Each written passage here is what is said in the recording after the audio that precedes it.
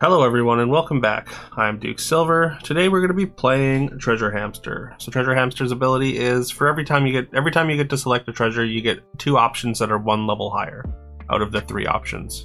And yeah, we're going to start with pretty much the best start you can get is flipping over a talking frog with a sweet oranges, getting a 6/6 on turn 1 here. Generally beats everything other than the same thing on the opposing side. So we're going to win a couple of combats here early, deal a little bit of damage to our opponents here. We probably should have locked this demon deal, but I kind of wanted to roll and see if we could hit a triple or a pair or something. Getting this pair of bluebells is fine. Like bluebell is okay early, I think. You definitely want to get it combined pretty quickly. I think it's a much better unit when it's combined. It's not taking up as much space, and actually, I mean the stats still don't matter, but at least then you're getting a little bit more bang for your buck rather than having two 1/1s on the board that charge two very small stars. Although bluebell, it's actually kind of good to hang on to bluebells, just because their stars fire so quickly. Speaking of stars, there's a puck as well, and we took a plowman there the turn before, just because I think it's pretty good early, especially when you have the shield page up for a support, because generally people are going to have some smaller characters, and it's going to be able to get pretty big and carry you through at least a couple rounds of combat. It does fall off pretty quick, but we are going to find a second puck here. And sorry, as I was saying, it's good to keep the bluebells around just because of how fast their stars fire off. Because later on, if you end up in stars with an Oberon, getting that Oberon attack added to those bluebell stars can be very, very good. Having stars that fire off in just 3 attacks is is just much better than say like Star Child, especially when the difference is pretty negligible damage wise. You need a way to enhance the stars though in Oberon though, so that is something to keep in mind. But yeah, bluebell definitely has its place in the sort of endgame stars build. There's another puck. We're just gonna go full stars here. I mean, we're on 3.2. I could have locked the other puck, but I decided not to. Also, when we triple, we did get our puck triple, and we took a +4/+2 over a double caster. Double caster. I mean, generally, double caster is like an okay utility treasure, but I think the +4/+2 overall to our board is just going to be a lot more impactful. Generally, the double caster treasures just aren't that good since you can't double cast combat spells. Double casting some of the utility spells can be good though. Like it does sort of incentivize you to use some of your like stat spells and whatnot, and like getting double demons deals or double coins is kind of nice. We did sell off a bunch of our characters. Basically anything that wasn't a husky or doesn't generate stars, we did sell off to get our star girl here, as we saw it pretty late. But we get gifted this dandelion, which is fantastic, exactly what we wanted. So Star Girl is going to get +1/+0. It's a ranged character that gets +1/+0 for every star that we charge, and Dandelion is a support that is going to let us charge extra stars for whatever it's supporting. So we're going to be able to charge up a bunch of stars with these pucks and this bluebell, and then they're going to overcharge and get a little bit stronger. So it's definitely fine to overcharge your stars. In fact, that's kind of how you increase your stars damage early. Is you want to be able to charge just like a whole bunch of them. It is important to note that like Bluebell and Star Child, two star generators that generate at the beginning of combat, they say that they won't overcharge stars. So like if you have 7 stars, then they just won't generate them. So you do have to keep that in mind. And we do find the Dandelion triple pretty early here. We're just going to take a shooting star. We're just going to generate more stars. Pirate map is obviously always good. We do have the health for it, but I mean, I think taking the shooting star is just kind of a no-brainer here. We're already doing stars things, and it just kind of feeds into our game plan. And we would have to find another or 2 more treasures to make the treasure map work. Even though like it would allow us to get to a higher level treasure, probably a little bit earlier than we might normally, although we are Treasure Hamster, so Treasure Hamster finds level 7 treasures kind of on its own. So there's another puck. I mean, I don't know if we necessarily want to take another puck here. Like we would like to find star catcher at this point, which is whenever a character charges a star, it gets +2, or for every 2 stars they charge, they get +2/+2. Which is a very, very good star treasure, and something that you really want early, and a really good way, or a good reason to go into stars early. And still good later, just because we're charging so many, especially with this golden dandelion. But I mean, we only I guess a level 3 triple would only give us 1 look at a level 3 treasure because we are treasure hamster, so it's not that big of a priority. We did find our bluebell triple finally, which we are going to take. We're going to take bottled ship here. It's going to let us look at more treasures, of course. We can pick the most relevant one, and we're very, very healthy here.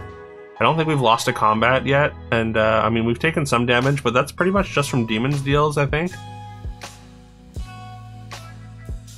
We pick up a Narcissus there, just as a natural 5 pair.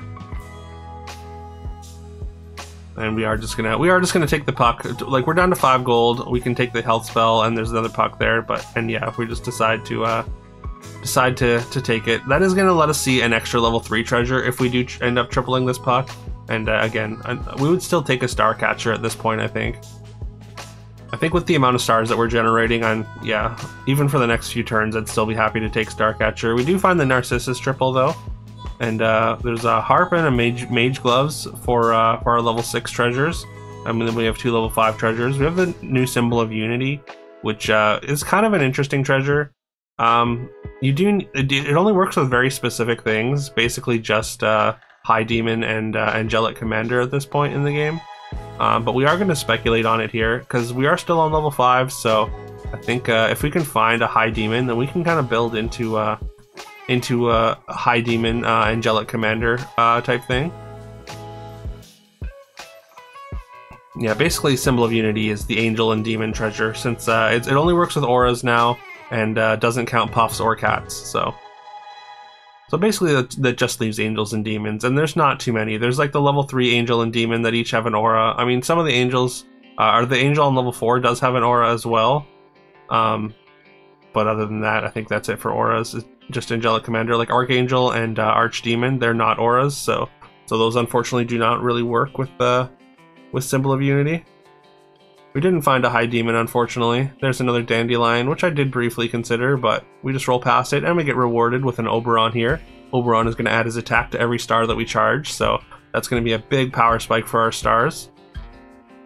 And I think with that, we want to get this upgraded Bluebell in front of our Dandelion.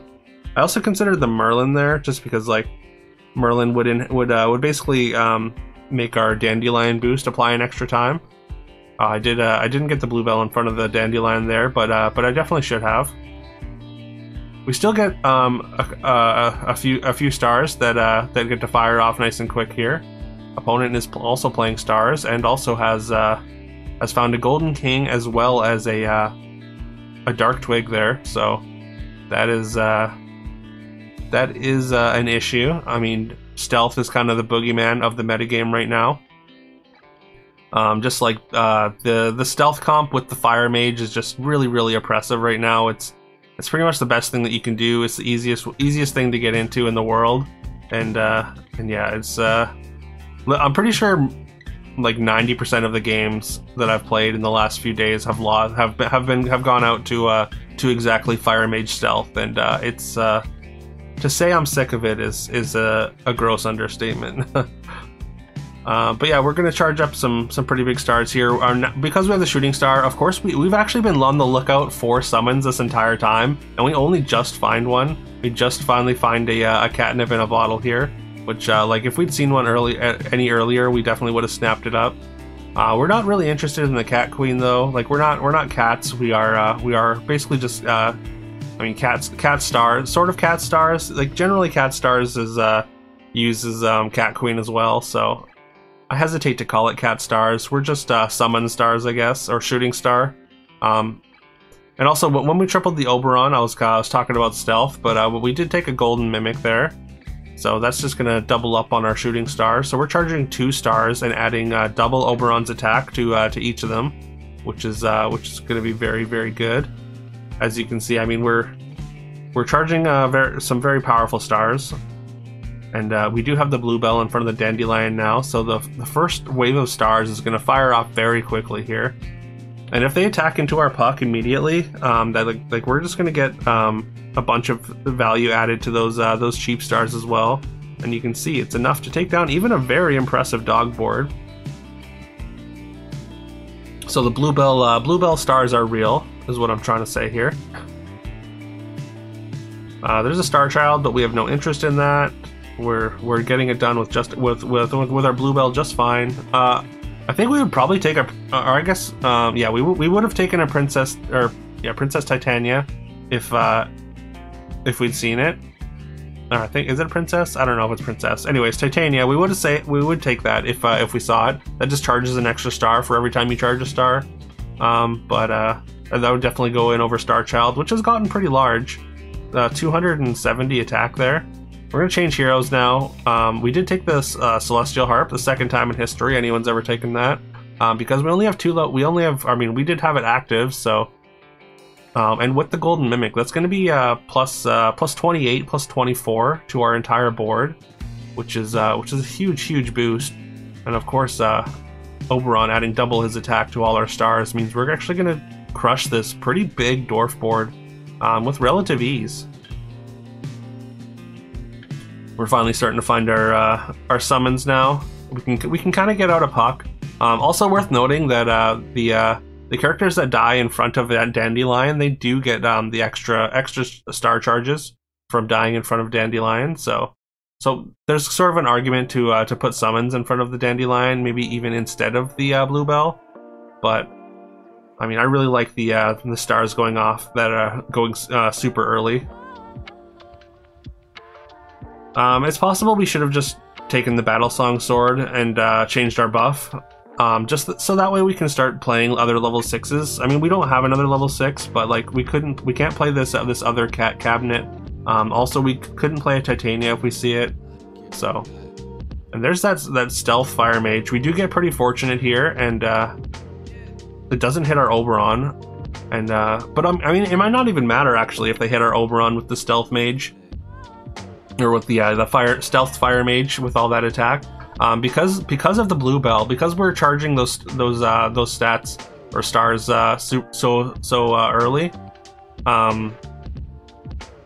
basically like we're gonna be able to wipe out their comp like relatively in relatively short order, and with the stars that we just accumulate in the beginning. We are gonna we're gonna abandon this Celestial Heart buff and just throw all our summons in though, just in case. And we're playing a chair anyways.